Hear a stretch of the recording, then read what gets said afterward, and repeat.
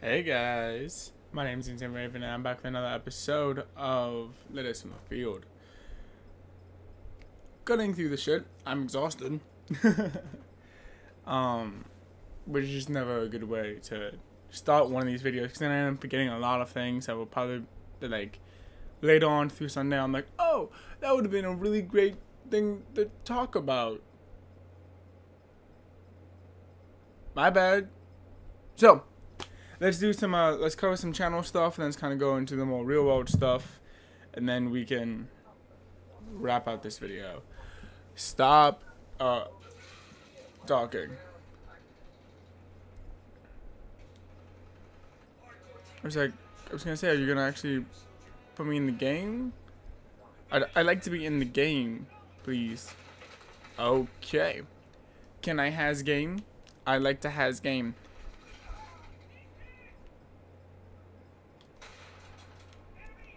One of the things that happened this week is that we finished God of War. God of War finally got wrapped up, and it was an amazing feeling. It was a great game. I got the best of video out, which was such a long taking. I'm not even gonna lie to you guys. Like, I have been stressing out about getting that best of video out the way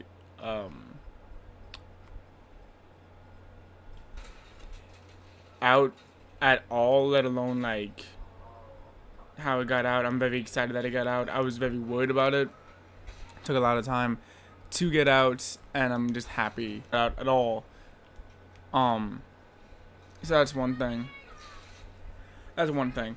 We started playing The Walking Dead, the final season, which, first off, I love that you guys are just eating that series up. It is a great feeling to see that I'm making a show that you guys actually really want to watch. So that's going to be updated as regularly as I can, which should be a lot of fun. I hope I'm making the right decisions as far as you guys think. I'd love to hear what you guys think in the comment section below.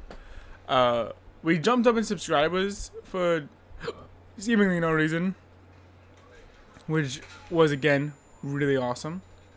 Love it when that happens, especially when I've no idea why it happens, so thank you. We started playing Lollipop Chainsaw, which is another zombie game with a female protagonist, which is weird because I didn't mean for that to happen. It just kind of is what happened. But I do like it. It's kind of, the way I see it, it's very much showing of like, you can have the same thing and have two very different games come out of it. Which, I don't know, I enjoy that. I enjoy that part of storytelling because I'm a dork. So there's that.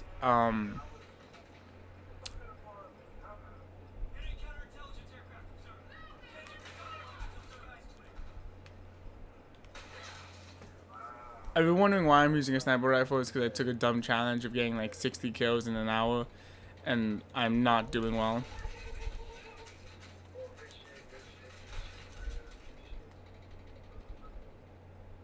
So that's why I'm doing sniper challenges. So there's all that happened. Oh shit. That was kind of funny. That was kind of funny. Damn.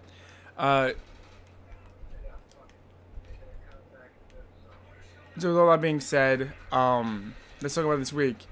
And I'm very cautious when it comes to using the YouTube word of the day.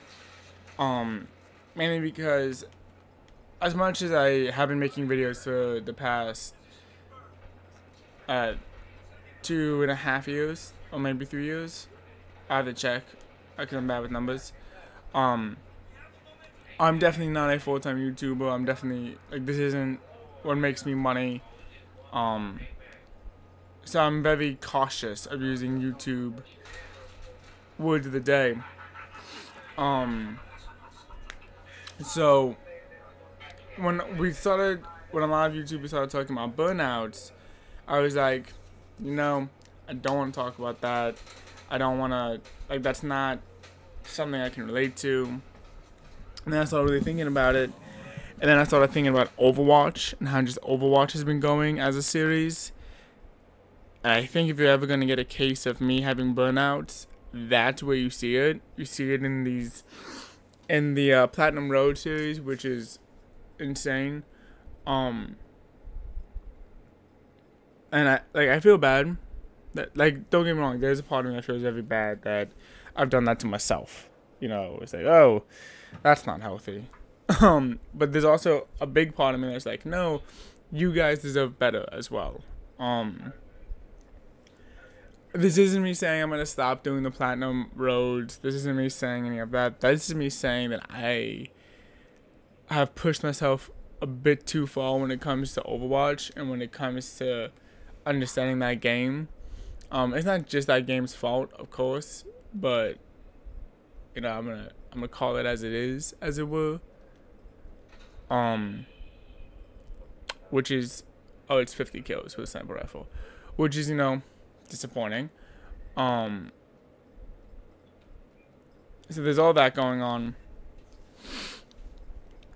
with that, and then this week has been a very strenuous week personally, and I think that's probably the bigger thing, is that I used to have things that would give me breaks, like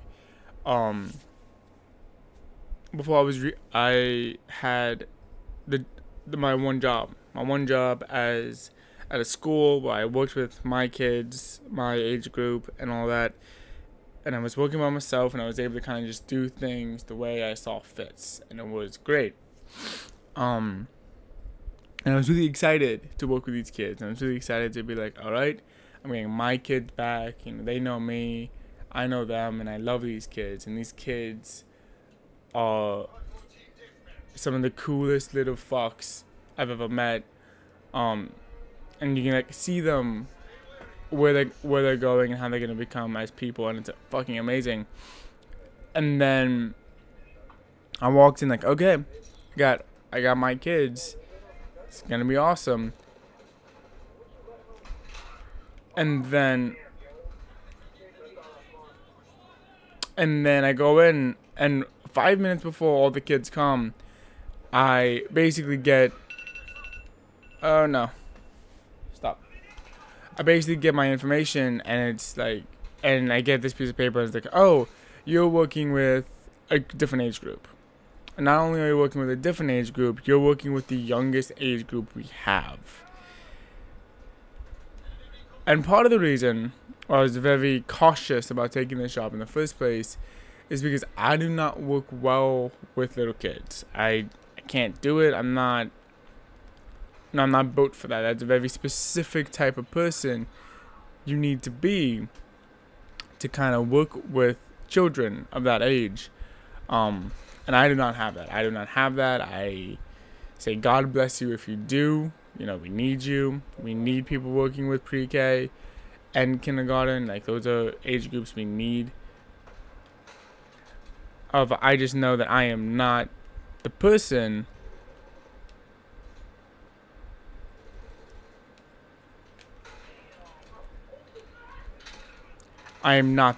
you want doing that job. And now that I am, I'm constantly stressed and under this immense pressure now. Not because I feel like I owe them anything more than I owed my other kids, but because I feel like I have to be on top of my game so much more. You know, I can't let them grow their social skills by letting them deal with shit. It's very much on their own terms, and it's very much like I have to be everything for them, which is something that I really, really, really try to avoid doing for my my 3rd, 4th, 5th grade kids. So now I'm in this position where that's no longer an option, and there's yet to be a day so far where I haven't been spoken to about my new position, about understanding how the position works and all of this. And I'm not gonna lie, I've grown slightly bitter because of it. Because it's like, well, if you wanted me to know this information, why didn't you tell me this information before you threw me into it?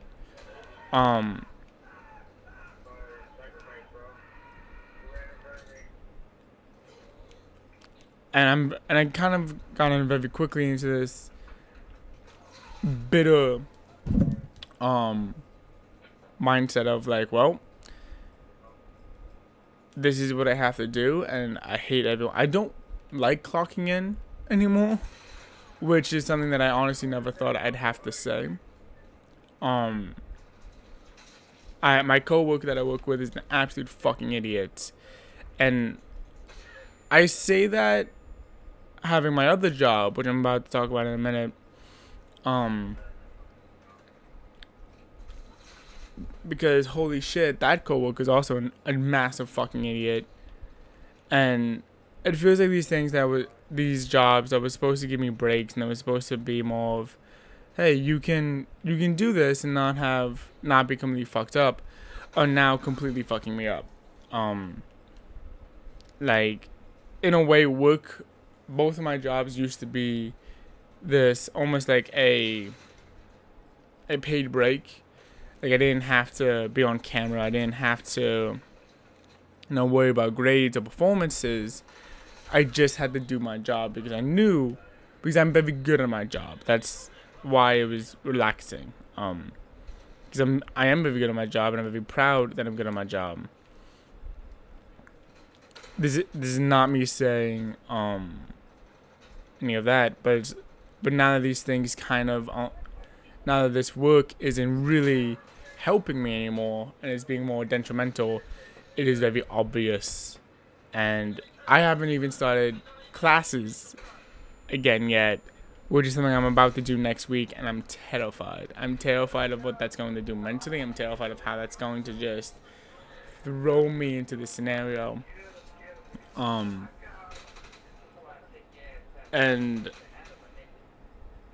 I kind of regret that. There's a lot of that I regret. So that's kind of what I've been mentally. Last night I hung out with my best friend, Cincinnati Kid 135, and we hung out till 2 o'clock in the morning just talking about music and stuff. We went to a bar, which is really amazing. Not because it's like, oh, we went to a bar and drinking, yay, the alcoholic drinks again. No, it was just this thing of like, we can actually do this now, and we can hang out, and we can listen to live music, and we can watch people dance, and have this amazing time, and we can be in this moment, and it's awesome.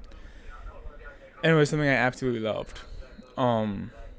We almost missed it because I forgot my license, so he was like, alright, I'm gonna drive, and we're gonna go hard. And I was like, oh, okay, I know what that means. He made a 25-minute drive in 10 minutes, and I've never been more scared in my life. He's a very intense driver. That's what I'm trying to say. So there was that. But no, it was just good fun, and it was just this amazing kind of like, we're coming back together. I started reading Game of Thrones again, which I'm 200 pages in Clash of Kings, which isn't a lot considering that that's a 1,000-page book basically. But I'm reading that. I'm trying to really like pick up the pace on that.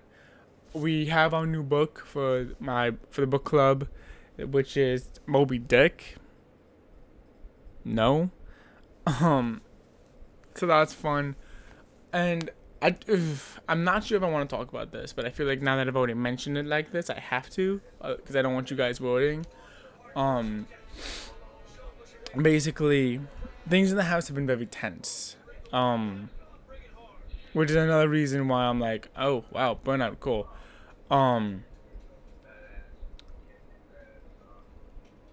The home situation, as you guys know, has never exactly been comfy cozy, and it's not always something. It's like, oh, this is something that should be happening. This is a good thing. It's kind of been like, okay, it is what it is. You make do. Other people have it worse than you. Shut the fuck up.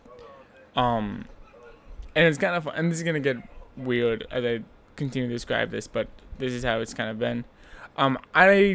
didn't really believe in upsetting trigger words. I believed in, if that makes sense. Like I believed in like trigger words as in anger, as in rage, but I didn't believe them as in getting upset or getting distraught over someone saying something that you didn't like. And then this week happened. It's like, oh, those words do exist, and you guys, long-time viewers will know that I got kicked out of the house I'm currently living in, which was awesome and not at all a painful, stressful thing, and it doesn't currently haunt my family relationships to this day. And I am definitely and 100% over it and accumulated to how things are now. And it's gonna sound really dumb, but like certain phrases on certain things of like how things were said back then now throw me in a panic, and they throw me into this very quick downward spiral of, oh, I have to watch everything I say, I have to watch everything I do, I have to do all these things because I'm not gonna be allowed to live in my home. Which I don't know, to me that sounds crazy. That may be relatable for you guys, but to me that sounds very crazy and very maddening, which is something that, you know, shouldn't happen.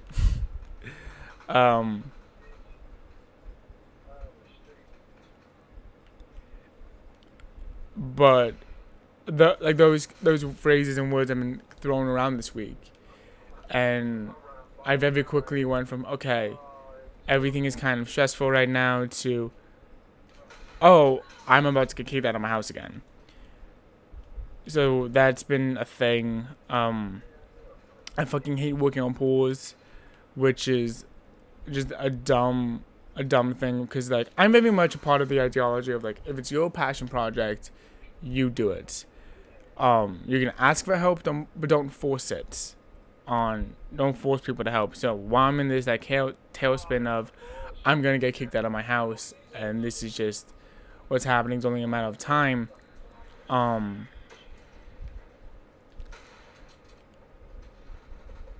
I was asked to help. I'm terrible with the fucking sniper rifle. I was asked to help with the pool, and it was just god awful. And I hated it.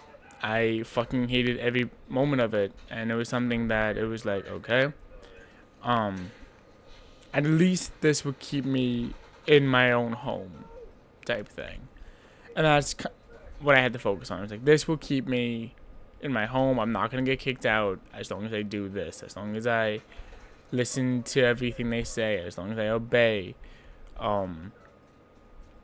So there's that. And then there's just some family drama that some other side of the family drama, which I'm not sure if I want to talk about just yet. Mostly because we're still kind of in the middle of it, and I don't want to make shit worse in anyone's mind by being open about it. I want to, where other people might not be so comfortable with me being open about it. I have grown as a person.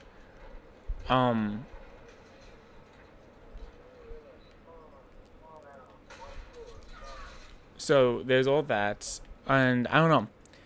This has been a really stressful week. It's been a week where I've kind of come into question my religion, my spirituality, because of a conversation we had Sunday.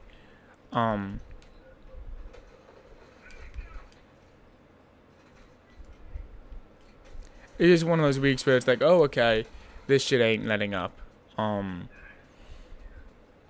And I don't really have time to talk about anything else. I'm sorry. I gotta go.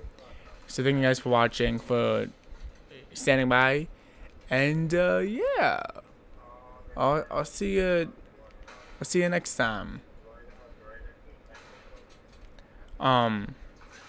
Bye bye.